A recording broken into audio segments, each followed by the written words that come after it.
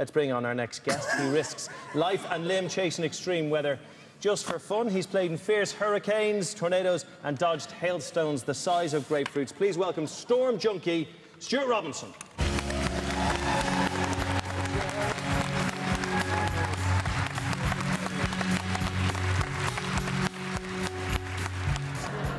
You're a crazy man, aren't you? Yeah, I've certainly done some crazy things over the years. It was many years ago, actually. You're probably going to ask what got me into all this, but... No, I was going to ask you what shoe size you were, because I do have a man Ugg boots I'm trying to offload. No, yes, I mean, how did all this storm chasing happen for you? It was about '96. My girlfriend, now wife, took me to see the film The Twister. And, you know, I was sitting there in the cinema and there was all these cars and they were chasing these storms in America and these tornadoes were forming. And I came out of the cinema and said to my wife, you know what, I'd actually quite like to see one of those with my own eyes. And I got the usual, oh, don't be so stupid, and, you know. But that idea never went away. And about 4 years later, I saw something on the news. A tornado had hit a town in America, and it was April. And I said, do you know what, Alison? This is peak tornado season now. I'm going to get myself over to America and try and see one of these tornadoes. Of course, the first year I absolutely failed, and I'll be honest with you, I failed on the next year. But in year 3, I actually got to see my first tornado. Since then, I've been going back every single year, and I've now seen 59 tornadoes in all. Is the knack incurring the wrath of God? Do you have to piss off God to find a tornado? How do you miss out 2 years in a row, Stuart? How do you hold on to that belief? To be honest, the trick is not to piss off the wife. That's the thing, because I spend a lot... Look, I'll be honest with you, in May and June, I'm at home with the bag packed. And if I'm watching the weather on my computers at home, and if I see the conditions coming together where storms will form and there could be an outbreak of severe weather, I'll literally book a flight, grab my bag and go at a moment's notice. How quickly is your turnaround then when you get weather? Oh, absolutely. Within hours. Absolutely within hours. I can be out the house in like 6 hours flat from like making the decision Stuart, to go to... and you're married? Yeah. Are you having an affair? No, I'm not. Actually, just to show everyone how close he actually gets to the action, we have a little bit of footage, probably shot from your own home video. You're with one of your storm-chasing American buddies in a car. Have a look at this. This is how close he gets. Just in front of this van. Hello, I don't have time. There's a big tornado on the ground right in front of me. Call me back later.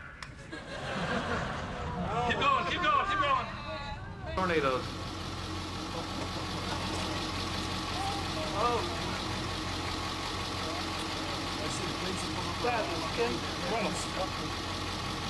To stop the tornado. Excuse me, sir, could you mind pulling over to the side of the road? I'm sorry, this tornado can't cross state lines. It's extremely dangerous, though, to talk on the phone when you're driving, just pointing that out. And why is Elvis driving the truck as well? No, tornado.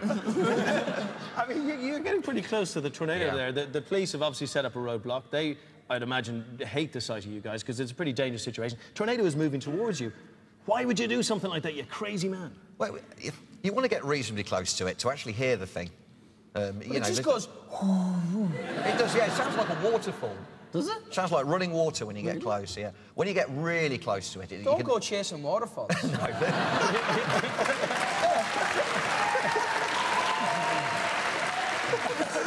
So you're doing this purely for leisure? That's right. But obviously, these forces of nature are extremely destructive. And a lot, like, sometimes it'll plough through a little redneck town. Like.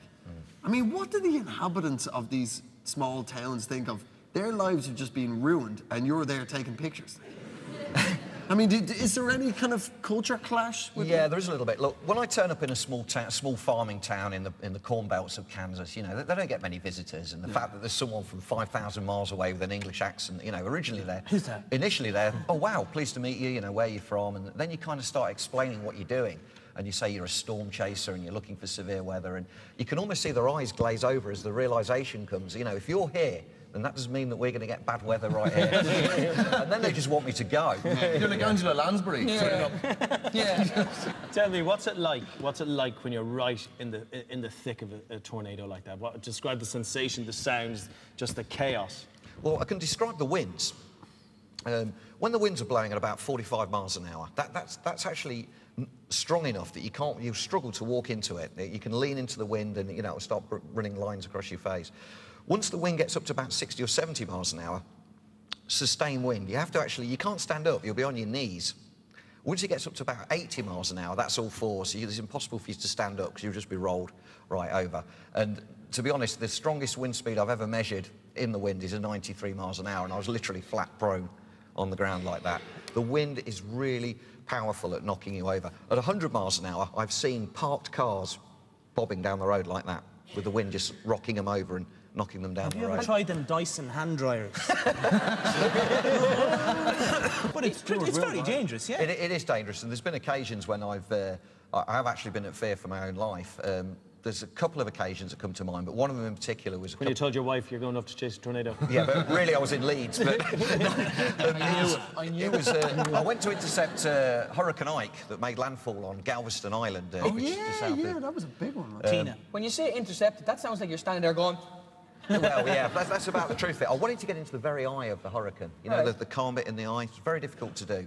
Now, I was on the barrier island of Galveston, and that was the scene of one of America's what is the biggest natural disaster. I think 1902, 9,000 people drowned on Galveston Island from another hurricane. But anyway, the hurricane's getting closer and the winds are getting stronger. I'm actually hunkered down in the corner of a multi-storey car park. And just as the eye is coming towards me, the winds that go around the eye itself, the eye wall, are really intense. And this whole thing's shaking, and it's rumbling like that. And I'm actually thinking, oh, you know, I've gone too far. And then the seawall collapses.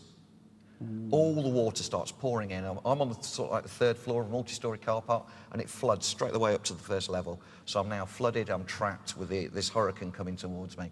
And, you know, that was a really long 20 minutes I had to wait until the winds calmed down, and I was actually in the eye of the storm itself, and that gave me a bit of a sort of opportunity to sort of catch my breath and everything. But that was really scary. I honestly thought, you know, there is no escape here, Stuart. You've just got to accept whatever the weather. And is it as calm as everybody... Yeah, it absolutely is.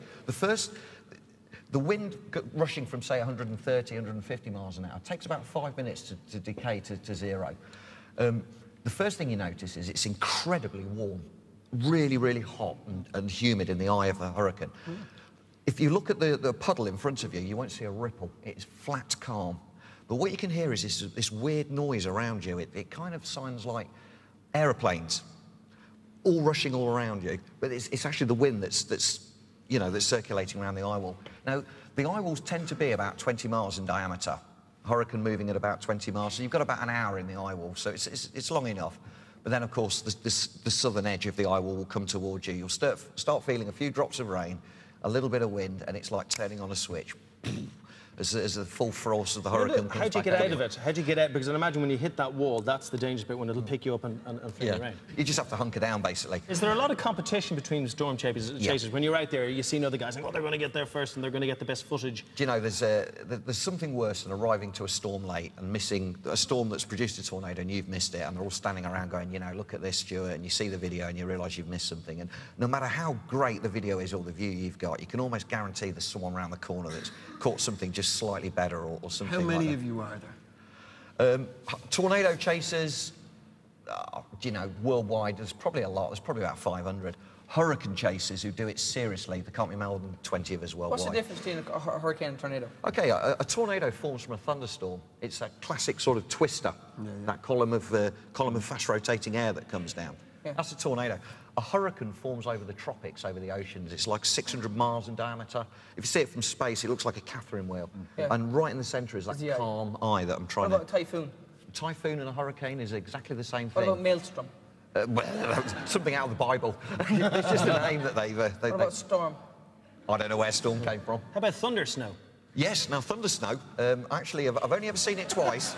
Do it. Thunder snow! I love it. Sorry, he's our own personal superhero, Thunder I've seen thunder snow. I saw thunder snow in Dublin 2 weeks ago. Wow, yeah.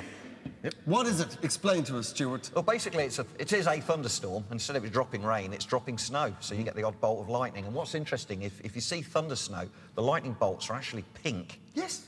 They're actually pink, whereas with a normal thunderstorm, with the rain, they're blue. Yeah. But that's completely true. Honestly, I was driving down to do the show, and it was out to see sort of host direction, and and it was just a huge battle of pink fork lightning. Yeah. How many people die, storm chasers die? you know, there has never, ever been a recorded incident of a storm chaser dying. Oh, that's good news. Few have gone missing. Yet, yeah. This isn't Kansas anymore. Why am I wearing red shoes? You've obviously made a documentary. Are you going to keep filming these storms? Are you going to see more of you? Oh yeah, absolutely. Yeah, I've got a trip booked in May. That'll be tornado season. I'm still desperately trying to get another hurricane in. I didn't get an opportunity this September. If the opportunity arises, the next big severe weather window will be northwestern Australia in February. And I'm really sort of watching, as you know, with all the flooding that they're getting down there right now, everything's coming together. And, you know, if they get a big tropical cyclone down in Australia, I'm there. Sounds like a perfect little disaster, Stuart, doesn't it? The weather forecast is like porn to you, isn't it? Thanks for coming along tonight. We don't meet many people who've been to hurricanes, so thank you very much. Ladies and gentlemen, Stuart Robinson, thank you very much. A big thank you to Stuart. A big thank you to Johnny Logan. And Mr. Andrew Maxwell. Bernard O'Shea. Neil Delamere. Colin Murphy. And of course, as always, to all of you for watching. Good night.